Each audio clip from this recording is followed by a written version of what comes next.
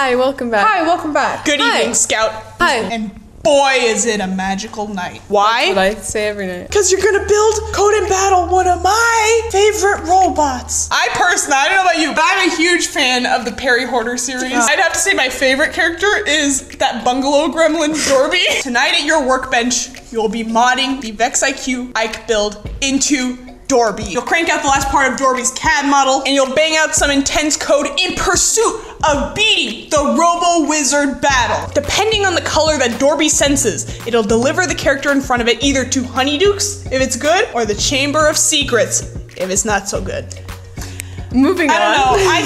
I think honestly the code is probably the hardest part. Definitely code heavy. Thank you. Good night. All right, the first ingredient in Dorby's recipe is a fresh VEX IQ kit. Step 1, build yourself an IKE. You can use the PDF linked in the description, or you can hop on the train here.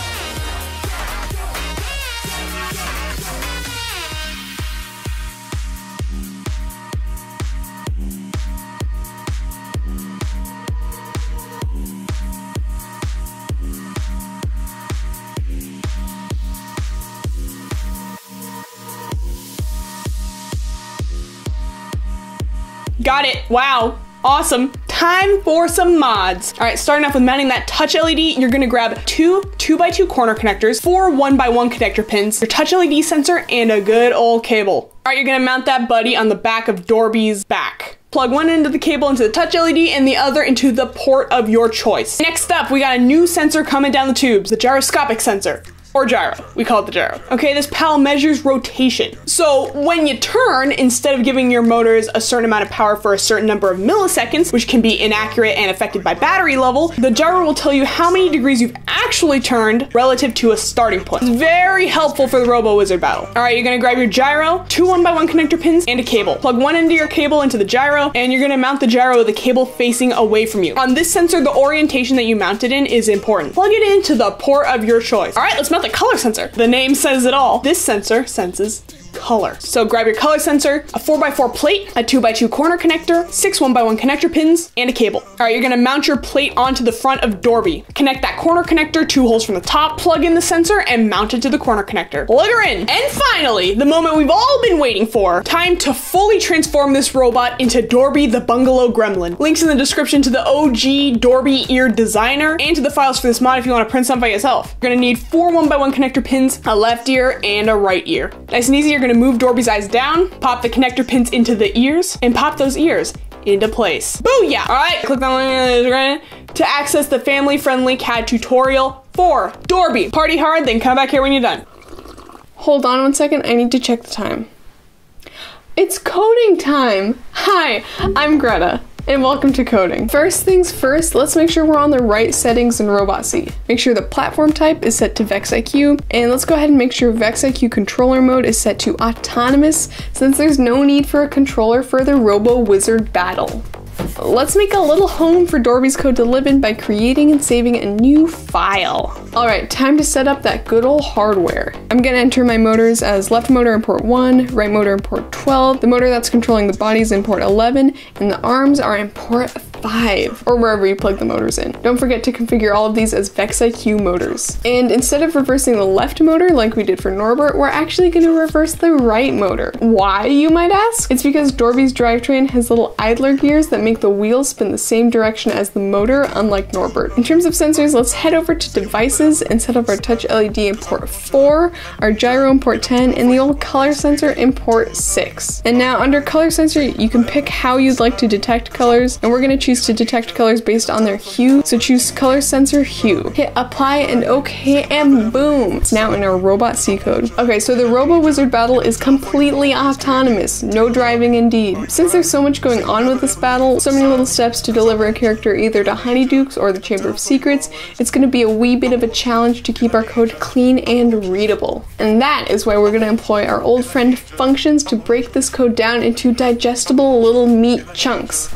Let us begin. Okay, so the very first thing that needs to happen when we run our code is we need to reset the gyro sensor so that it stores our current position as 0 degrees. There are a couple commands for this, so let's make a function since we'll be resetting the gyro a bunch of times in the code. So first we have to create a forward declaration up top for this function. You can call it whatever you want, but I'm going to call mine gyro reset parentheses semicolon. Then down here, let's define the function void gyro reset parentheses opening curly brace closing curly brace. Now first, to reset the gyro, we have to call the reset gyro command and pass to it the name of our gyro sensor, which is gyro sensor. Secondly, we need to give it some time to reset properly. I'm giving it 2 seconds. Boom, function done. Resetting the gyro is the very first thing that needs to happen when we run the code, so let's call our gyro reset function first thing inside the main function. Okay, so as soon as the gyro resets, we'll embark on a journey where we'll be on the lookout for either green or red color blocks. So let's set up a forever loop because we want to check over and over and over again for those sweet, sweet color blocks. And inside this forever loop, we have 3 possible scenarios. First, if the color sensor sees green, if it sees red, or if it doesn't see either of those. So that's if, else if, and else. To check if Dorby sees green, we have to check if the hue that the color sensor is currently reading is within the range that the VexIQ sensor considers green. And the green range is any color with a hue greater than 50 and up to and including 130. So the way we check to see if we've hit green is we check if the color value of our color sensor is greater than 50 and we do this with double ampersand. The color value of the color sensor is less than or equal to 130. We're going to encapsulate each of these comparisons in their own set of parentheses. So with if statements, you can require that more than one condition needs to be met for it to be considered true using the AND operator. In this case, we're saying that the color value we're getting has to be greater than 50 and less than or equal to 130 for this whole if statement to be considered true. Not one or the other, it's both of them. And you can do as many ands as you want in an if statement if there are multiple conditions that need to be met. Checking for red is a little bit different. A color value is considered red if it's either under 50 or, which is a double vertical bar, it's greater than 219. So in this case, we're saying that it can be either under 50 or over 219 for this if statement to be considered true. Okay, and then if neither of these colors are seen, it'll just go down to the else here and make my drivetrain go forward. And actually, to save time later on, I'm going to set up a variable of type integer, which is a whole number, to store a standard power that we'll use throughout the program. And that way, if I don't like the power, I can just change it up here. It just says adds comments, so do that. At this point, I would save the file and compile the code to see if you get any errors. Now let's keep moving. So there are 2 main routines that need to run, one when Dorby sees green and another when Dorby sees red. I'm going to set up a function to store each of these routines so that all the commands that go into each routine are kind of down and out of the way and not making our main function all messy. Alright, let's get them set up. For declaration up top, letting RobotC know that these are 2 functions we want to use. I'm calling them green routine and red routine. Boom, and we'll define them down below outside the main function. Void green routine parentheses opening and closing curly, and same for red routine. We'll build these out in a little bit, but for now let's call them when we want them to activate. So if we see green, we want to run green routine, so we're going to call our green routine function. And if we see red, we're going to call the red routine function. Boom! One thing I want to do is as soon as Dorby sees green, turn that touch LED on to green to indicate that the correct color is being seen. Then we call the green routine function and the robot will run whatever we put in the green routine function. And then when it's done with that and pops back up here to execute the next command, we're going to tell it to turn off that touch LED because it's done with the green routine. That's what I call a yay moment. I'll do the same if red is seen, except make the color red. Yuck, yuck, yuck. So now let's give ourselves some sweet, sweet building blocks to actually build out our green and red routine functions. And the goal is to keep the code as simple as possible and reduce as much bulk as we can. So let's set up up some functions to take care of some of the more repetitive tasks that we'll need to do a ton of times, like stopping, going forward, going backward, and turning. So I'm gonna create some forward declarations for all of those. One to stop the robot, one for backing up, one for turning left, and one for turning right. And remember that you can name yours whatever you want. Now let's set up some definitions for all of those like we do for every function down below. Now let's build them out one by one. First things first, stopping. It's pretty easy. We just have to send 0 power to both drivetrain motors, left and right. Now moving on to the function for going forward, we know we want to give power to both drivetrain motors using our sweet little variable for motor power level. Here's what makes this function interesting. So at this point, we don't know how long we want the drivetrain to go forward for, and we'll definitely have to go different distances forward at different points in the routine. So how do we make it so we can use this one function to go forward for different distances? Well, what we're going to do with our wait1mset command, since we know that the amount of time will be different on different occasions, is we're going to put a variable there. I'm calling it x, but you can call it whatever you want. Then after x milliseconds has passed, we'll stop the motors by calling the stop function we just set up. Now to make this variable work, inside the parentheses in the forward declaration up here and in the function header down here, we got to declare this variable x. Basically telling RobotC, hey, this right here is a special variable for this function, and of course we made the variable of type integer for number of milliseconds. Let me show you how this works. Let's say that up here in our green routine, I want to go forward 500 milliseconds or half a second. I can simply call my go forward function like normal, except because this function has a special variable called x, RobotC needs me to give it a value for the variable x when I call this function. Remembering how x represents the number of milliseconds I want to go forward for, I simply pass 500 milliseconds to the function. RobotC then jumps down to my go forward function, takes the 500 I passed to it, and stores it in x. Then it runs through the function, gives power to the motors, and then it waits for the number of milliseconds that is stored in x, which is 500. Then it stops the motors and pops back up to where it left off. Let's say I do some other things like turn, scream internally, whatever. And after all that stuff, I want to go forward again, but this time for 1000 milliseconds or 1 second. Now I can simply call my go forward function, pass to it a new value for x, 1000, and RobotC will run through this function with x now representing 1000. And if it doesn't make sense now, don't worry, you'll get used to the notion. FYI, this special function variable is called a parameter in the world of coding, and the values we pass to be stored in that parameter are called arguments. Good news is that our function for going backwards is almost exactly the same as the one for going forwards, except I'm gonna call the parameter for this function something different, like y. So I'm gonna add that parameter, change the x to y, and of course the motor powers will be negative. Quick, save it! Okay, now on to turning. For our left turn function, we know that all the left turns that we'll need to make will be 90-degree turns, so that keeps it nice and simple. All we need to do is first give negative power to our left motor, positive power to our right motor, and I like to make the turning power pretty low to get the most accurate turns. Okay, so normally we just give Dorby a number of milliseconds to turn for, and then tweak that number of milliseconds until we achieve that crisp 90. With the gyro sensor, we can actually turn until it measures that we've turned 90 degrees almost exactly. We'll use a command called wait until, so basically wait until the number of degrees we're measuring, which we can check using the get gyro degrees command for our gyro sensor, is greater than 90. So you can picture the robot turning left and counting the number of degrees as it's turning. And the very second that it counts past 90, we'll stop the robot, thus making Dorby achieve that crisp 90-degree turn. The last step is to reset our gyro by calling our function so that wherever Dorby ends up after that turn becomes the new 0 to count from. In terms of building out our right turn function, it's actually very similar. In fact, let's do the old copy and paste. Let's invert the motor powers so that now the right one's going backwards and the left motor forwards, and the only other thing that needs to be different here is our goal degrees for the right turn. The goal objectively is still 90 degrees, but when turning right, the gyro sensor counts down to -90 instead of up to +90. That's also going to affect our comparison. Since we're counting down, we want to turn until our degree count is less than -90 instead of greater than +90. You survived! Now onto putting these functions to use in our green and red routines. Okay, so let's start by building out our green routine function. So what do we want it to do when Dorby even sees green? First, we want it to stop going forward, so we'll call our stop function. Then we want the bot to pop forward a little bit to prepare for grabbing our little pal. So I would say it's the perfect time for our go forward function. And in terms of how many milliseconds to pass to it, you'll have to find the number that works for you. I found that around 310 milliseconds popped me forward the right amount. Okay, so now comes the magical time where we pick up our spicy little friend in preparation to drop them off for an adventure at Honeydukes. There are a few steps that are part of the picking up process. So I'm gonna make a little function for it. Up at the top, I'm gonna declare it as pick up, and then we can define it down below. Okay, so first we need to lean forward a little bit to give the body some significant power forward.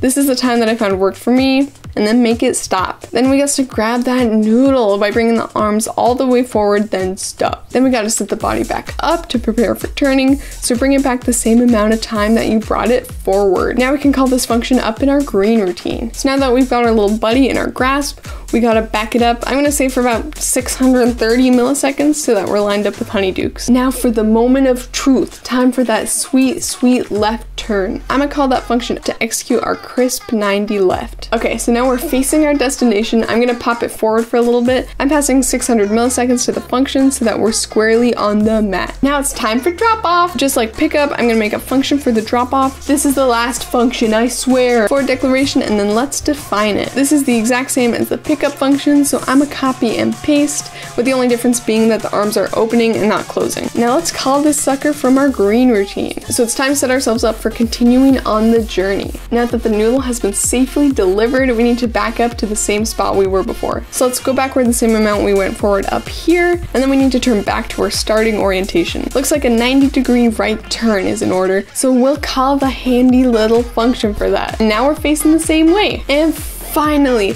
the last step of our green routine is to go forward a bunch. I'm gonna put 1200 milliseconds so that when we go back to the main function and start checking for colors again, we don't accidentally see the same green block that we just saw. We wanna get ourselves firmly off of that green. Now it's time for the exciting part. Save it, compile it, download it, and test it. On your brain, click autocode, then the name of your program, and if something doesn't work, start tweaking those nums. You can edit the number of degrees you turn, the amount you go forwards or backwards, any of it. And once you're happy with how the green routine's going, we'll move on to the red. So let's piece together our red routine. Start by copying and pasting the contents of your sweet, sweet green routine into here. Everything should be the same except one important thing. Since the Chamber of Secrets is on the right, that first turn needs to be a right turn, which also means that after our drop off, we need a left turn to take us back to the starting orientation. I do believe it's battle time. Compile and download your code. So just a quick overview, we check over and over again if either green or red is sensed. If either one is sensed, we turn on the touch LED, go to the corresponding routine, either green or red, and execute the function inside of it top to bottom. Once RobotC has reached the closing brace of the function, it pops back up to wherever it left off in the if statement right after the routine. So it turns off the touch LED and then goes back to checking for colors. Ah, that's the life. And that's it. It's time to rescue or punish some wizards. That didn't. Anyway, best of luck in the Robo Wizard battle. See you on the other side.